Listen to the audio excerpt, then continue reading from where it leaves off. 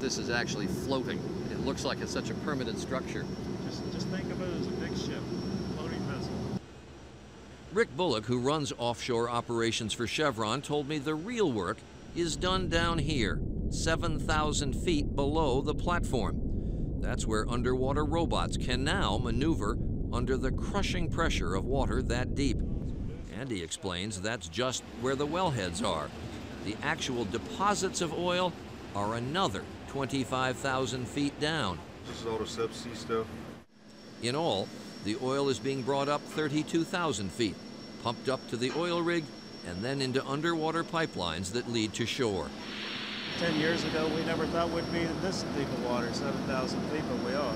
Do you have any sense, given the progress that's been made, how much further out we'll be able to go? The next 10 years, we could be in 14,000, 15,000 feet of water. To a certain extent, the sky's the limit.